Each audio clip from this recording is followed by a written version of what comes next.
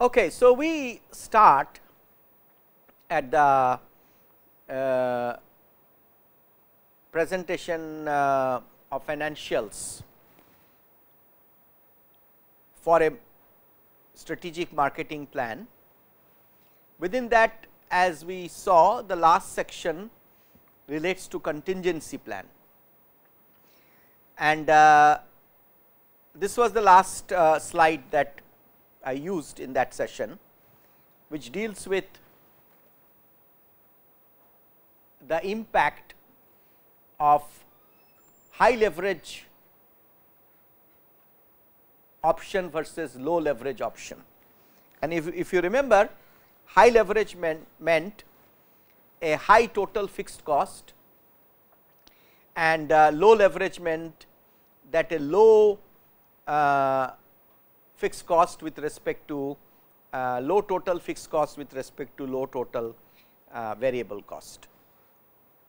And we saw that that in case of the highly leveraged plan, that means high fixed cost, which is obvious because high fixed cost means your break even point has climbed upwards, and therefore, the same 10% decline in sales can double your loss, and the same 10% increase in sales revenue can quadruple your profit. So, this plan therefore becomes highly sensitive to this revenue growth or revenue fall. And when you are getting into this option of taking new products to the existing market or existing products to a new market, in both cases you have options which is relating to, like we saw in case of Woodland in their foray into China, which is taking their existing products into a new market. They could set up a manufacturing facility in China, sourcing local material, locally manufacturing. Obviously, then their variable cost per unit comes down, but because they have to set up a new plant, because they have to have people and other associated financial costs with respect to additional working capital and so on, their variable costs will be low, fixed cost will be high if they have a local manufacturing, versus if they actually source the material from their Indian plant, then there will be additional freight and all the additional costs relating to this longer supply chain and so on, and therefore, their variable costs will go up, but the fixed cost will be practically nothing, because they are leveraging their existing plant and machinery in India. In the same way, in the Woodland case, we were talking about their interest in introducing new products, skin care products or personal care products for adventure enthusiasts, for trekking, hiking enthusiasts. That means, besides offering to them footwear, and you can also offer to them maybe tents or skin care products or rucksacks or associated many other products. Again, you can choose to either manufacture these products, in which case it is a high fixed cost oriented strategy, or you may decide to outsource them, procure them from other vendors and brand label it with your own brand, have maybe captive suppliers or maybe a wide range of suppliers. In all of these cases, you will have a higher variable cost because you are buying from somebody. So, you can only add in some way some trading margin to it, but your fixed cost will be nothing, right. And again therefore, in this cases the sales volume will be critical.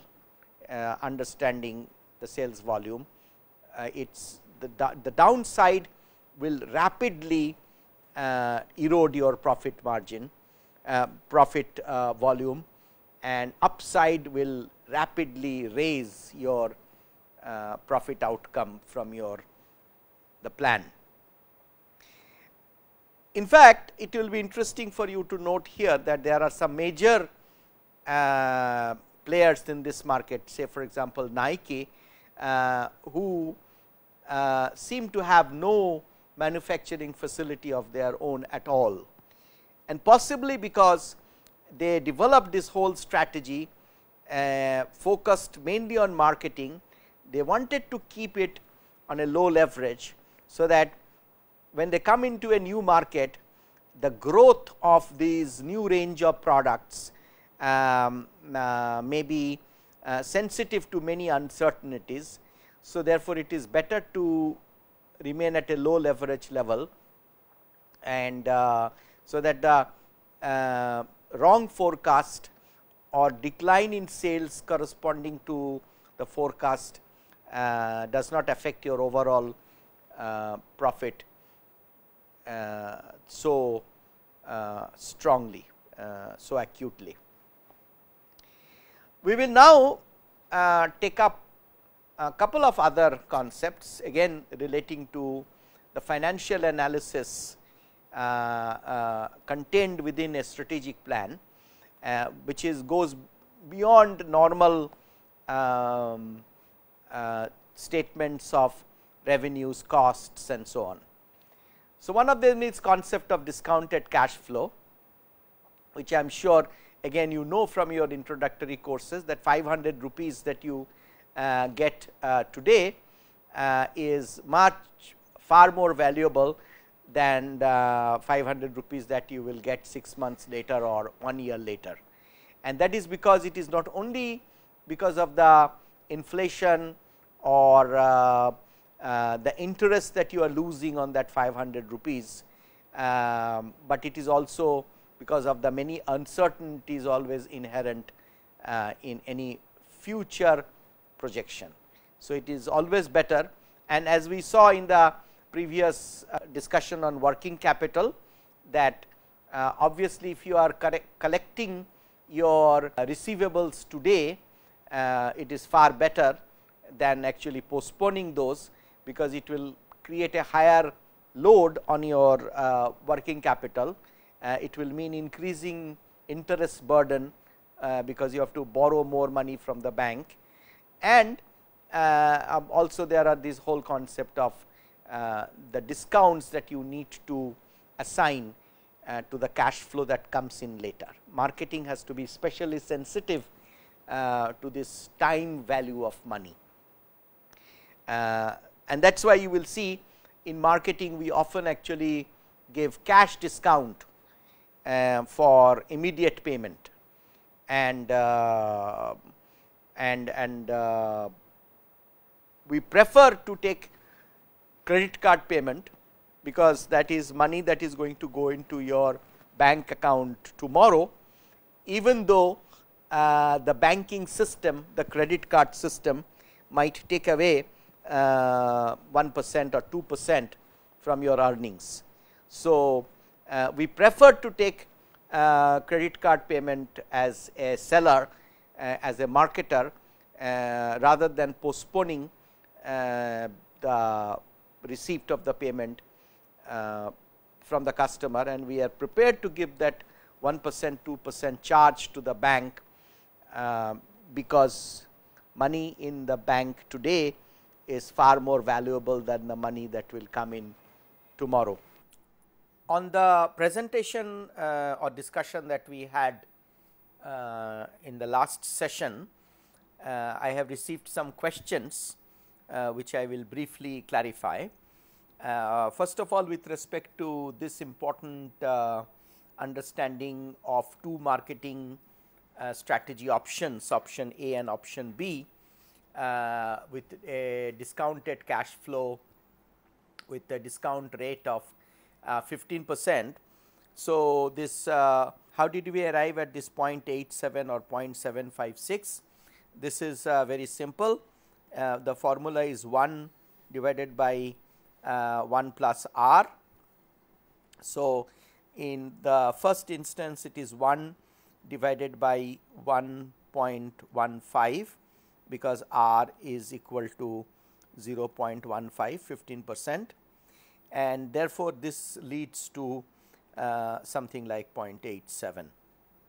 And similarly, in the next one it will be 1 divided by 1 plus R square, and that will lead to 1 upon 1.15 square, and that will lead to 0.756. Okay.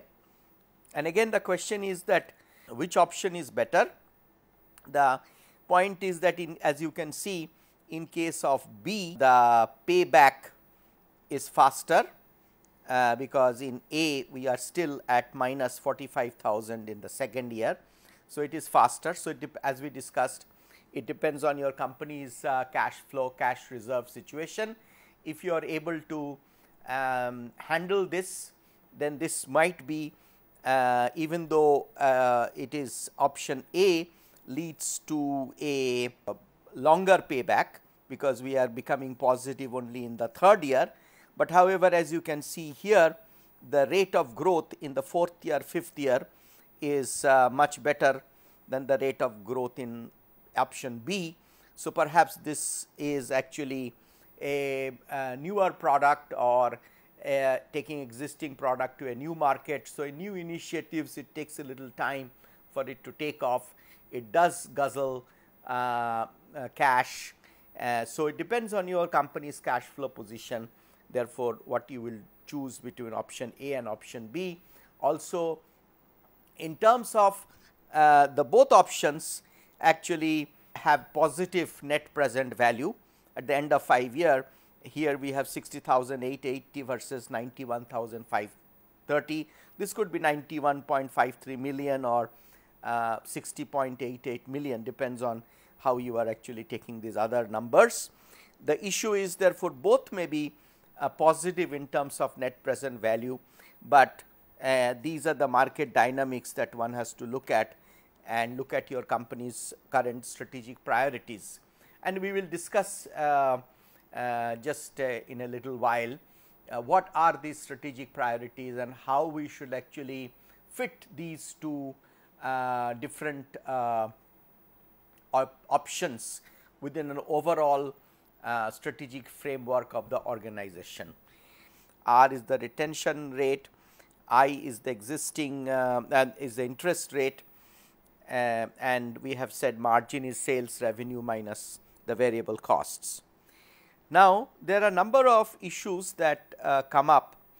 For example, this calculation I suppose you have all been able to do very well, because this is 1 plus 0.1 minus 0.8. So, this is equal to 1 minus 0.7. So, is equal to 0.3, and 2000 divided by 0.3 leads to this 6666.67. Now, the important point here to note is that even before that, I think I would like to point out something very interesting, is that suppose this figure, now there are, suppose this is the, as you know, this is the retention rate.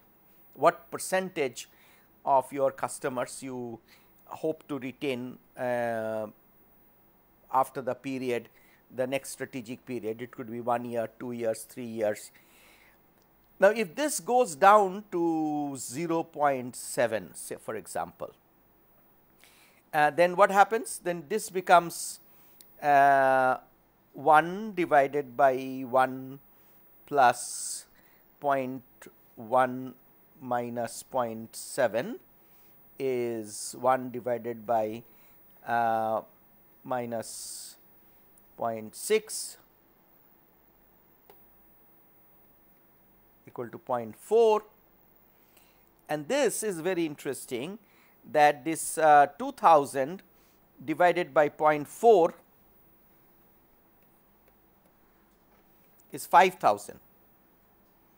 So, you see here that you are there is only a small reduction here, but the reduction in your